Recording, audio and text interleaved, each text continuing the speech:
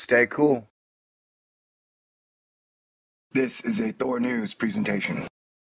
Thor News presents... I don't know if you know this. Thor News is for winners, and that's why you're here. So stick around. Stay cool. This is a Thor News presentation. You're right, sir. Hit the button, baby. Party dance time.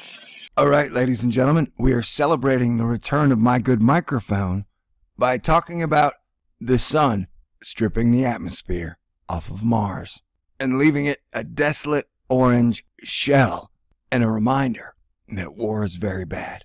Now, where science is saying that the sun has stripped off the atmosphere, I still believe in my heart that humans and non-humans lived on that planet. They had a great world war. They popped the atmosphere and everybody died. And now, nothing lives there, asterisk, unless a lot of shit lives there. But these days, you just can't tell and just don't know, you know?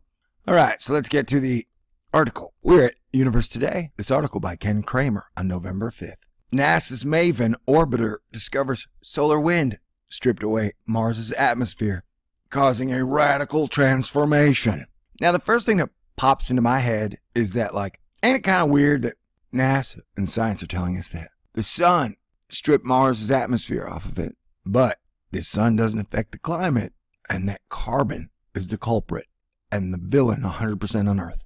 That's just kind of weird, especially, you know, I've been documenting the sun for a while, and it seems pretty powerful. It seems to have an effect on our weather, and if you add up weather, that leads to climate. Alright, it's like I forgot how to make videos or something. Bear with me. NASA's Mars Atmosphere and Volatile Evolution Orbiter mission. I can't keep talking like that. That would be annoying, huh? They're just talking staccato. Has determined that ancient Mars suffered drastic climate change and lost its thick atmosphere and surface bodies of potentially life-giving liquid water. Because it lost tremendous quantities of gas to space via stripping by the solar wind.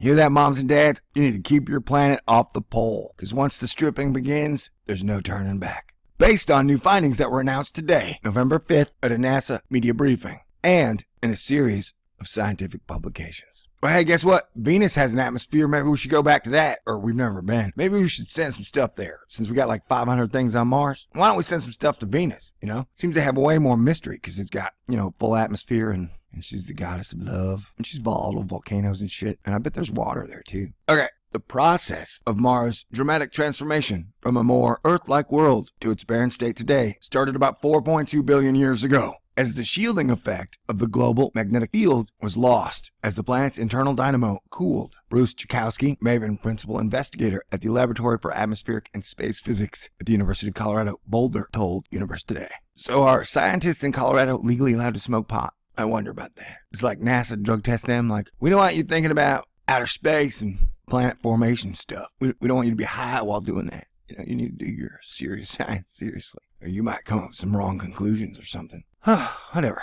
The radical transformation of ancient Mars from a warm world with significant bodies of standing water that could have supported life to its current state as a cold, arid, and desert-like world that's rather inhospitable to life was caused by the loss of most of the planet's atmosphere as powerful streams of solar wind particles crashed into it and stripped away due to the loss of protective magnetic field as the planet's core cooled. And I often wonder, like, by stripping our planet of 1 quadrillion square feet of oil between the core and the crust, does that screw up the magnetic field of Earth at all? I would guess yes. I'm just a YouTuber, man. I'm not a big oil scientist. Did you know oil companies have employed hundreds of thousands of scientists over the last hundreds of years? Science doesn't mention that much in their push for climate change. They're always like, damn you big oil companies. And it's like, hey guys, you know, they couldn't have fracked all this stuff, and they couldn't have removed all this oil, and they couldn't have come up with a million different types of gasoline and plasticated everything without scientists. Like, scientists really worked hand in hand with the oil companies for 100 years. Now they're jumping on the other side because that's where the money's at. You know what I'm saying? It just seems really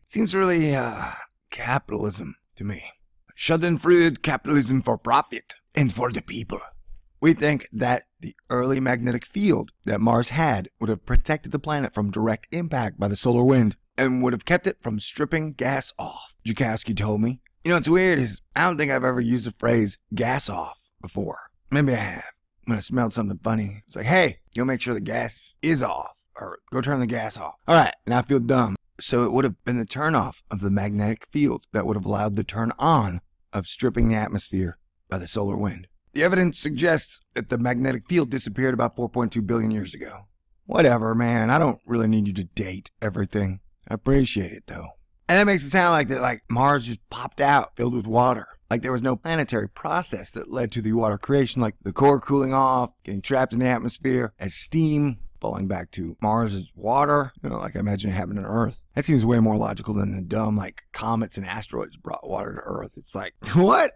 It's like, man, you guys ain't smoking pot. It's like you're smoking government cheese. And not only is government cheese bad for you, it kills brain cells. And it makes your integrity quotient drop severely. The period of abundant surface water actively carving the Martian geology lasted until about 3.7 billion years ago. The loss of the atmosphere by stripping of the solar wind took place from about 4.2 to 3.7 billion years ago. Yeah, like, you guys throw that math in there, but that really has nothing to do with anything. Didn't I just mention that? Like, who gives a crap? Like, whatever. Do you ever get the feeling that they date shit as like a distraction? You know what I'm saying? Like, I was like, yeah, its mass is 62 kilograms and she's 3.65 billion years old. And we can prove it. You know what I want? I want a home carbon dater. I want my own little carbon dating machine, handheld, so I can go around carbon dating everything. The first thing I would do is carbon date your face. Oh, I think I'm losing it. Billions of years ago, Mars was a very different world. Liquid water flowed in long rivers that emptied into lakes and shallow seas. A thick atmosphere blanketed the planet and kept it warm.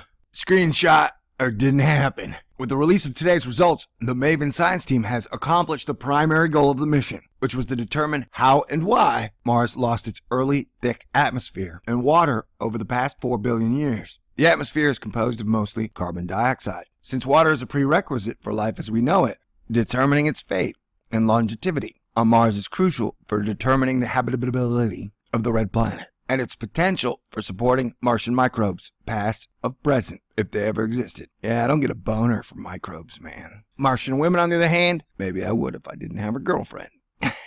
Whatever. The NASA Mars exploration program has been focused on finding water, said Michael Meyer, lead scientist for the Mars exploration program at NASA headquarters. Water is the prime ingredient needed for life. Well, I would say sunlight. If you don't have sunlight, it'd be hard to be alive.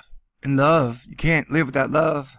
It is a major factor in the climate and for shaping geology. Oh, that's why they don't mention the sun, and it is a critical resource for future human exploration. California would agree. NASA's goal is to send humans, underlined, on a journey to Mars, underlined, during the 2030s. Well, I would guess that since it's 2015 and there's no prime directive and that Congress seems to be habitually stripping NASA of stuff each day, hitting that mark becomes harder and harder. This NASA video shows a visualization of the solar wind striking Mars. Gosh dang it. Can I please get one of the solar wind striking Earth? I'll go find it myself. MAVEN arrived in orbit at Mars just over 1 year ago on September 21st, 2014. The $671 million MAVEN spacecraft's goal is to study Mars' tenuous upper atmosphere in detail for the very first time by any spacecraft and to explore the mechanisms of how the planet lost its atmosphere and the life-giving water over billions of years, as well as determine the rate of atmospheric loss. I would like to take this moment to point out the fact that we haven't really got a whole lot of raw data from MAVEN. This thing takes photographs, pictures, video, I imagine, because video is just multiple photographs stacked together. And so, they've given us 1 or 2, 3, 4 photos from MAVEN, and that's it. So in over a year and a month, we've gotten 4 photographs, which is actually really great for NASA, The new MAVEN data have enabled researchers to measure the rate of Mars' atmospheric loss of gas to space via the action of solar wind stripping, as well as the erosional effects of solar storms. Based on measurements from MAVEN's suite of 9 state-of-the-art scientific instruments, the solar wind stripping away gas at a rate of about 100 grams every second today in the form of carbon dioxide and oxygen, said David Brain, MAVEN co-investigator at LASP. Wow. I guess if you got a last name like Brain, then you're expected to be a scientist. You know what I'm saying? You can't be a gangster. I guess you could, because gangsters have to be smart too. Yeah, in a way, NASA's like gangsters, man. You know what I'm saying? I won't go too deep into that. Most of the stripping of the Martian atmosphere by the solar wind at Mars was thought to have taken place very early in the history of the solar system, when the sun was much more active and when the solar wind was more intense. So today, the rate of loss at Mars is low. Yeah, I got a question. How long did it take the sun to spin out all the planets and get them into the place? And you're saying about 500 million years? I've never heard anybody put a number on that. They always talk about the accretion disk theory, like it just boom, it happens instantly, like the Big Bang. Holy crap! How long is this stupid ass article? All right, this is gonna have to be part 1. There's no way I'm doing a 30-minute video on their pontifications on Mars and shit. You know.